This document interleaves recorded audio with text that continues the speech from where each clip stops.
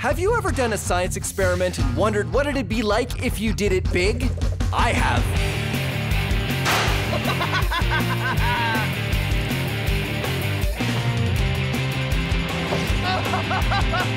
Yeah!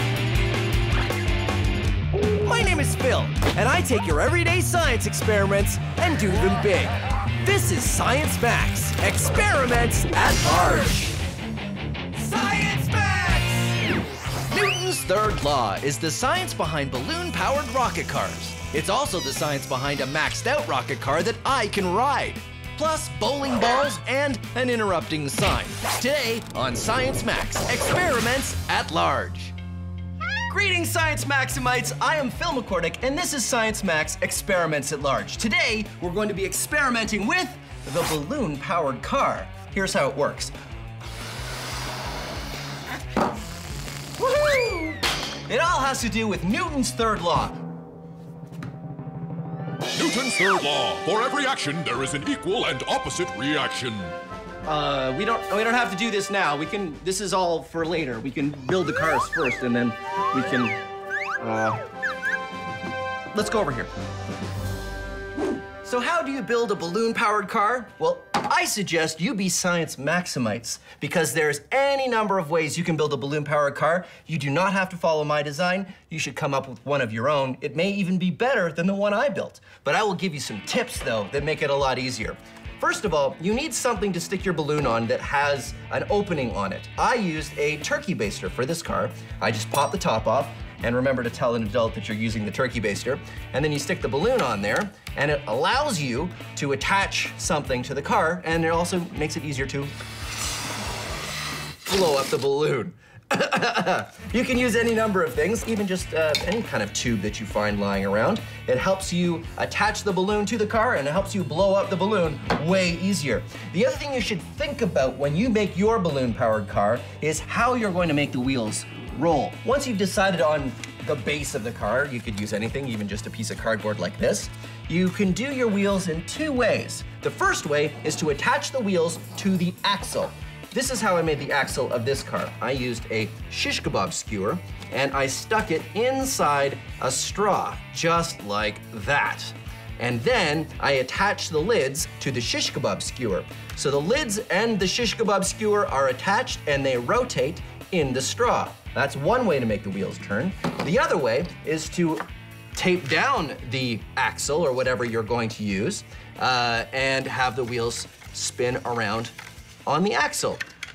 Two great ways to make your wheels turn, and it really kind of depends on the wheels you're using. You can make your own design and keep refining it and making it better and faster, or do what I like to do and make a whole bunch of different cars. So we've got this one. This one I made out of paper plates, and this is a snorkel. Awesome. This one is the rock car, because there's a rock on it. I've got the dragster model. It's a long broom handle, and it might not work that well, but who knows? And this is my favorite design. It's made out of waffles and an ice cube tray. This is why I make a whole bunch of different cars, because I can race them. Sunday, Sunday, Sunday at the Science Maxidrome. It's the balloon-powered car winner-take-all drag race of awesome. First up, the Eliminator.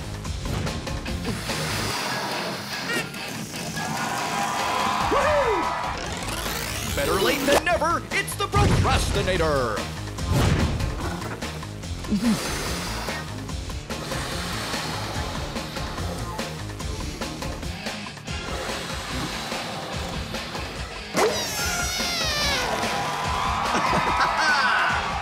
Crushing the competition, it's the Terminator!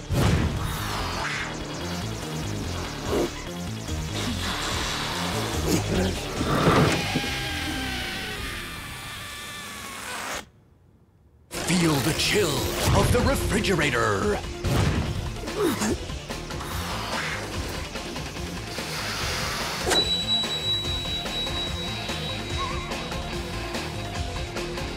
All right! And last but not least, the, Regurgitator!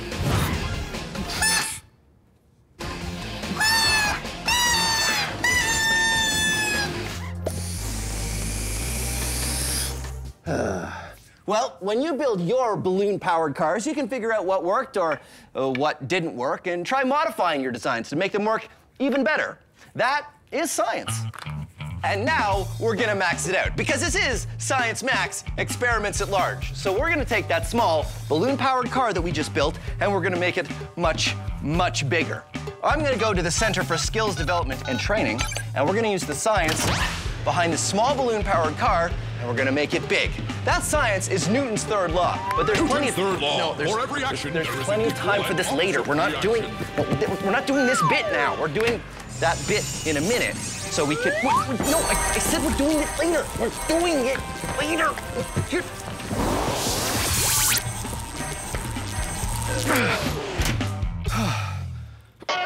Whoa. Hi, Sarah. Hi, Phil. This is Sarah, and she's got a master's degree in physics from McMaster University. That's right. And we're gonna be talking about Newton's third law. Oh, look out, duck! Sorry. There was a sign that kept coming in. Never mind. Newton's third law. Well, what is that? For every action, there's an equal and opposite reaction. Right, so how does that work with our balloon car? Ah, cool. Okay, so if you blow up the balloon, what's gonna happen when you release it is the air is gonna push out with a certain force, which in turn is gonna cause the cart to move forward with the exact same force. Yeah, works great. So how come it doesn't work with my rock cart? Ah, wow. Well, actually, it did work. So the balloon still pushes with the exact same force, which causes the cart to have the exact same force push forward, but your rock is really heavy, so you probably didn't see it move. Oh, so a lighter cart works better with the same amount of force. That's it. Well, there you go. Newton's third law. What? Newton's third law. For every action, there is an equal and opposite reaction. I'm really starting to dislike that sign. Phil, are you okay? Yeah, I'm fine. Our small balloon-powered car works because of Newton's third law. For every action, there's an equal and opposite reaction. The air pushing out the balloon this way pushes the car with the same amount of force this way. So, in order to max it out, the plan is just to get a bigger wheeled cart and a much bigger balloon. So, everything should work out the same. Okay, so I thought what we would do is in order to max out the balloon-powered car, what we need is a cart to start with, and then I ride it. And we have a giant balloon, and then I go. Do you have a giant balloon? Ha ha ha ha! Giant balloon! So, step one, Sarah blows up the balloon. Okay.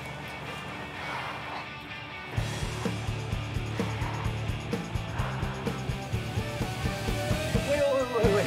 Use this air compressor, it'll probably be a lot faster.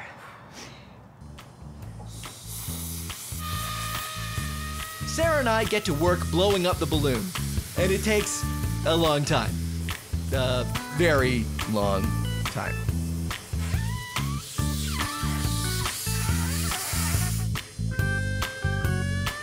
Okay, human-sized balloon-powered car test. Take one. All right, Sarah. You got it? Yeah. Okay, let it go. Okay, go! Let it go. I did. You did let it go. I just let go. Nothing is happening. It's not coming out fast enough, and you're a bit too massive. I don't think it's gonna work like this. Really? Yeah. Okay. Balloon-powered car test 2. No fill. I'll just take it. What happened? I don't think it worked. The balloon popped. Phil, are you okay? This is why you wear protective eyewear. Yeah. So, that didn't work. No. No. Should we get another balloon? I think we need something else. Okay, well, the air coming out of the balloon just didn't have enough force, so. We need the air to come out with more force. Yeah, do we get, what, a bigger balloon? I don't think that's gonna work. I don't think it's that. I think we need something with compressed air. Oh, like a scuba tank or a... Fire extinguisher, something like that. Yeah, that's what we need. Okay, sure. Well, we can, all right, so I don't know if that's safe to do that, so we'd have to build like a cage or Yeah, something? I don't know if it's gonna work on this. All right, well, back to the drawing board. So Okay. what we should do is we should get We need to find these tanks. get the tanks, and then we make like a frame out of aluminum or something. Okay, that could work. Yeah, That's they a can good hold the idea. tank, so Yeah. they're safe. And then what we should do is... Who was Isaac Newton? He was a mathematician and probably #1 on the list of top scientists of all time. Albert Einstein said, Isaac Newton was the smartest person that ever lived. You've got to be special if Einstein is calling you smart. Newton's 3 laws of motion was a huge idea, but did you know Newton also came up with the idea of gravity? The famous story is that in 1666, Isaac Newton was sitting under an apple tree when he watched an apple fall and wondered why. Hey everyone, I just invented gravity, which was a big relief because up until then, everyone was just floating around. Okay, so it didn't happen like that. He didn't invent gravity, he gave a name to this invisible force and then described how it works. Not only did it make things fall down, but it was the same force that kept the moon circling the Earth and the Earth circling the sun. And he invented a new kind of math to explain how. We now call it calculus. See? I told you he was smart. He's very smart.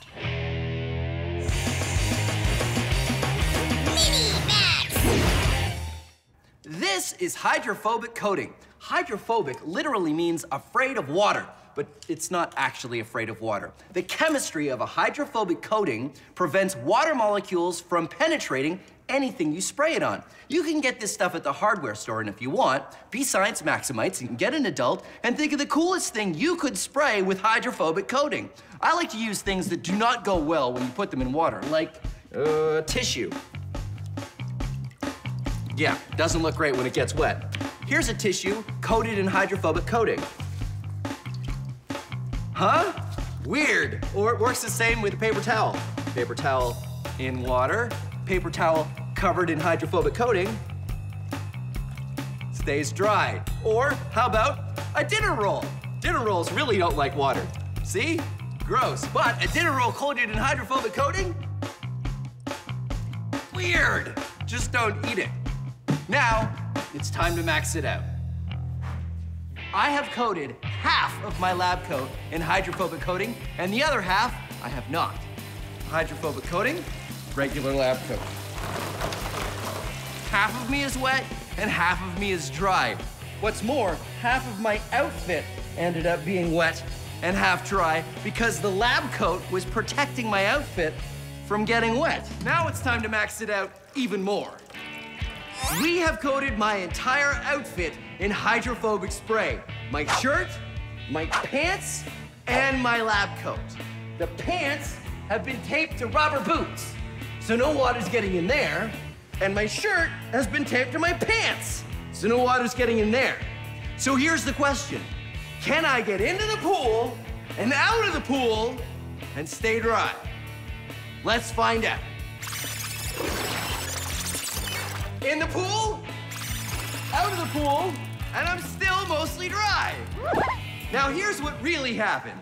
I got into the pool, and I realized I should have duct taped the pocket, because all the water went in there, down into the rubber boots, started filling up the rubber boots, and now my entire leg is full of water because the hydrophobic coating isn't letting it come out. So the hydrophobic coating isn't keeping the water out, now it's keeping the water in.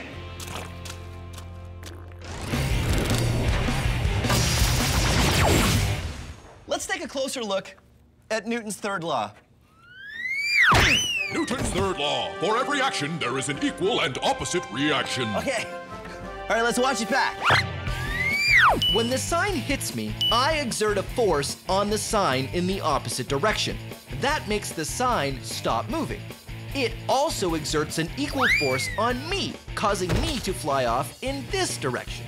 Now, if I was to push this sign, I'm not only pushing the sign this way, but my feet are pushing against the ground in the opposite direction.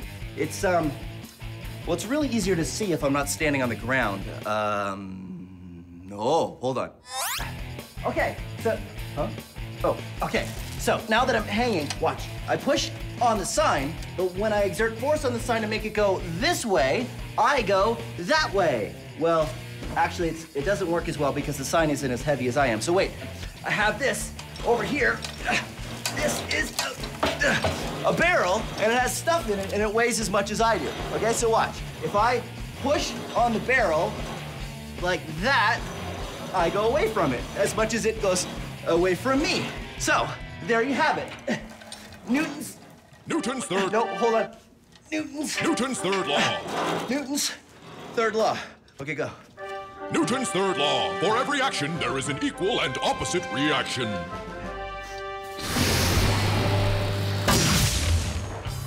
So, using a giant balloon to push me on a cart didn't work. What happened? The plan now is to use the compressed gas cylinder. Just like a balloon, these cylinders contain a lot of air. If we get a cart and put a gas cylinder in a cage for safety on the back and open the valve, the escaping air might have enough force to push me. This is 2 cubic meters of air. If we were to put it in a balloon, the balloon would be this big. But if we compress the air, we can fit it all into one of these, a steel tank. This is what we're going to be using next for our air-powered car. Got it? Yep. All right. Good. So Sarah and I have been hard at work, and we've built the air-powered cart. We can't call it a balloon-powered cart anymore because now we've got a compressed air tank, so it's not a balloon that powers it. Exactly. Okay, so I'm gonna sit on here, Sarah's gonna turn on the tank, and I'm gonna go. And before we do this, we should say, do not, under any circumstances, try this at home. We are trained professionals. You ready? I'm ready. Okay, high five first. Okay, now we do it. Okay, so before I turn the tank on, make sure your feet are down and the brakes are on. Gotcha. Don't take them off till I say go. You have got it. All right. Ready? Okay.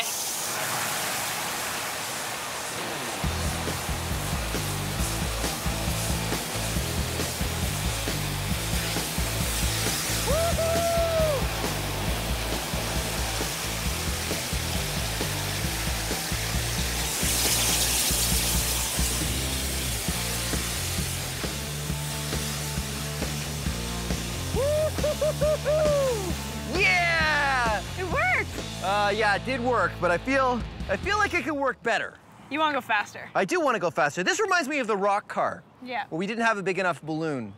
We need more force. We need more force. So should we get a bigger tank? Let's get more tanks. More? More tanks, more force. You're gonna go faster forward. Newton's third law. Newton's third law, high five. All right, let's do it. All right.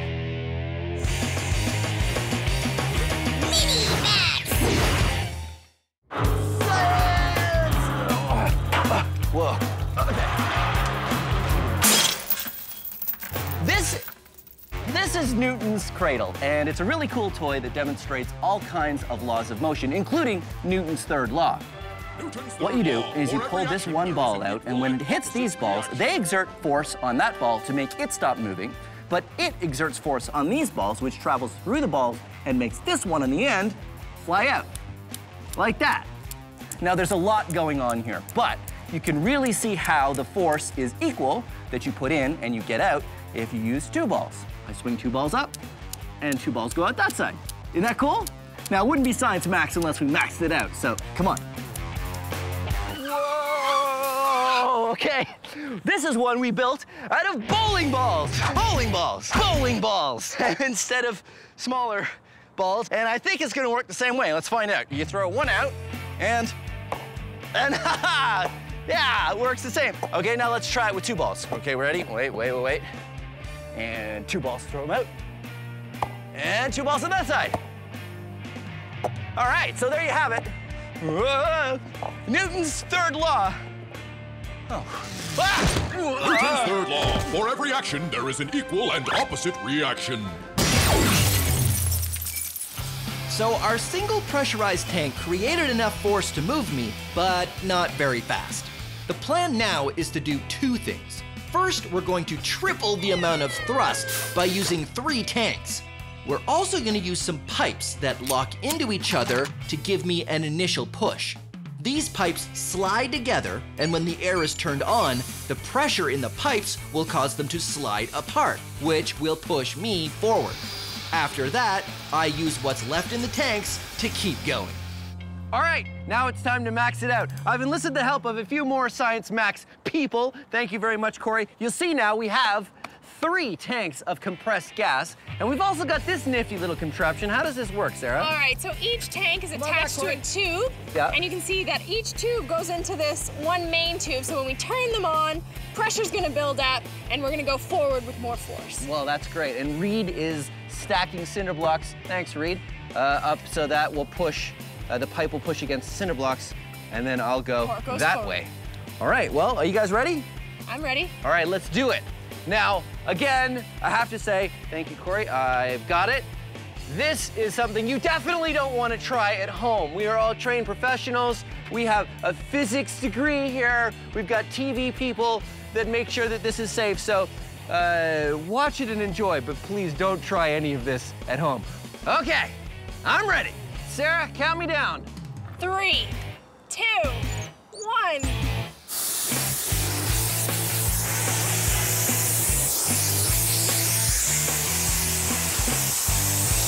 Yeah!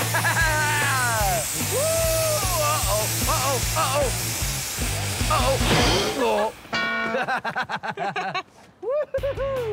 That was awesome! That was really awesome. All right, high fives, high fives. Yeah.